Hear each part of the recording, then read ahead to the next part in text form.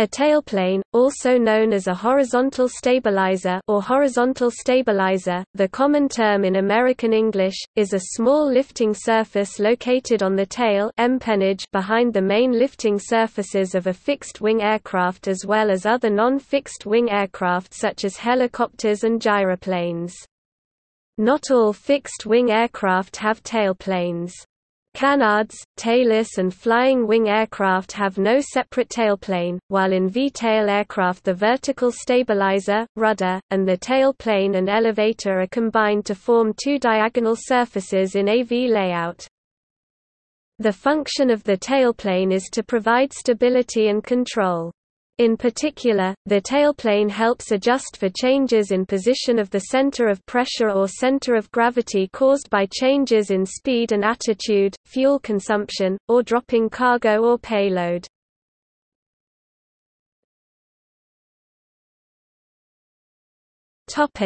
Tailplane types. The tailplane comprises the tail-mounted fixed horizontal stabilizer and movable elevator. Besides its planform, it is characterized by number of tailplanes, from 0 tailless or canard to 3 row triplane. Location of tailplane, mounted high, mid or low on the fuselage, fin or tail booms.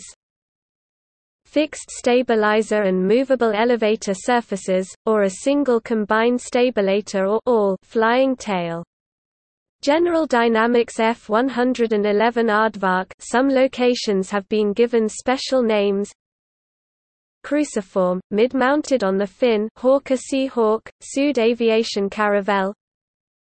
T-tail, high-mounted on the fin, Gloucester Javelin, Boeing 727.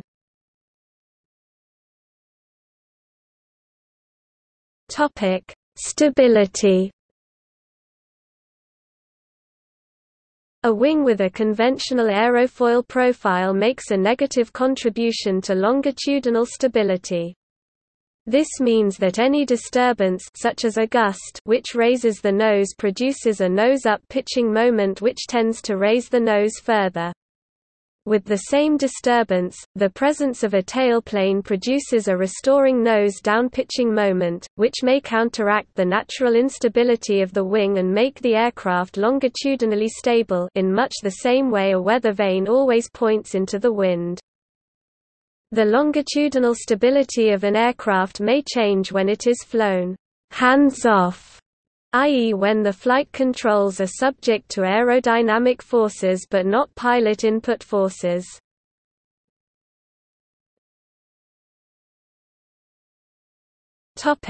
Damping. In addition to giving a restoring force which on its own would cause oscillatory motion, a tailplane gives damping. This is caused by the relative wind seen by the tail as the aircraft rotates around the center of gravity. For example, when the aircraft is oscillating, but is momentarily aligned with the overall vehicle's motion, the tailplane still sees a relative wind that is opposing the oscillation.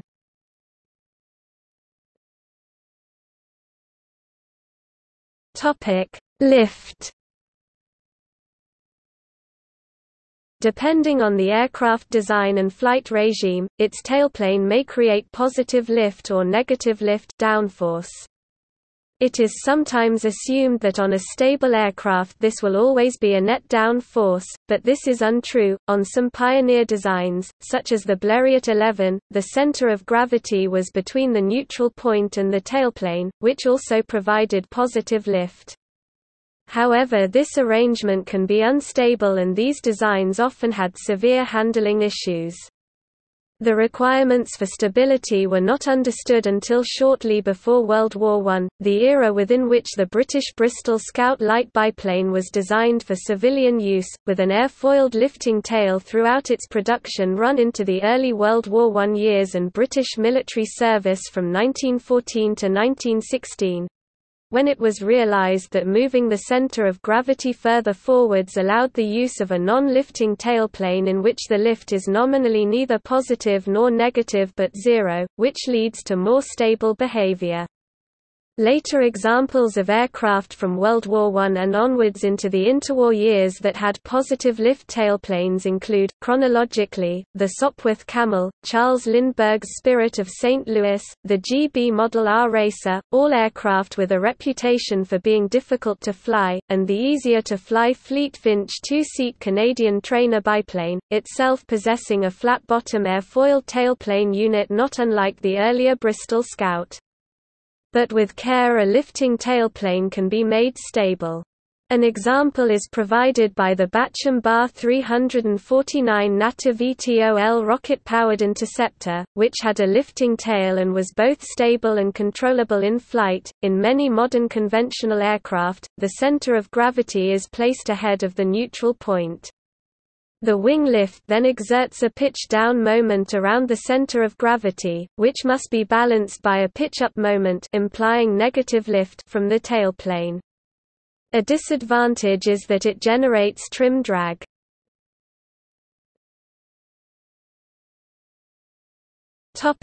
Active stability.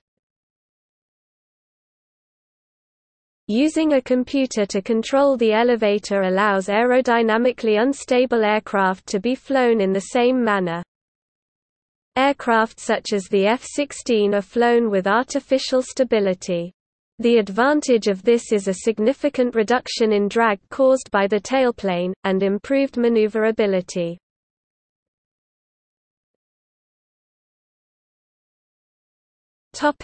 Mach tuck. At transonic speeds, an aircraft can experience a shift rearwards in the center of pressure due to the buildup and movement of shockwaves. This causes a nose-down pitching moment called Mach tuck. Significant trim force may be needed to maintain equilibrium, and this is most often provided using the whole tailplane in the form of an all-flying tailplane or stabilator.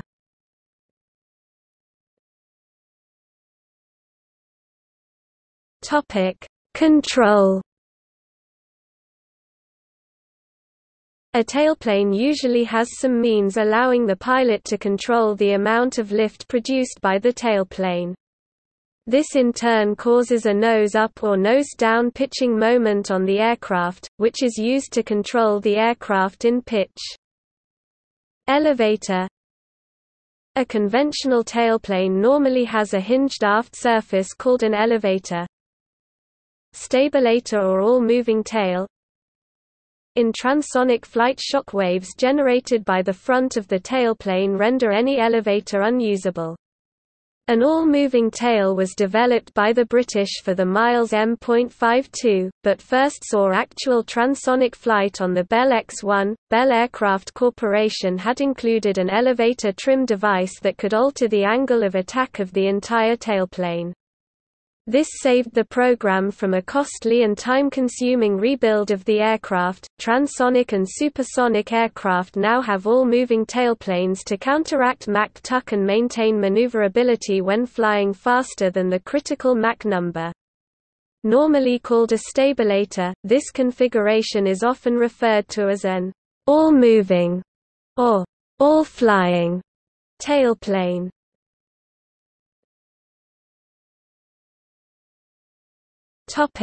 See also: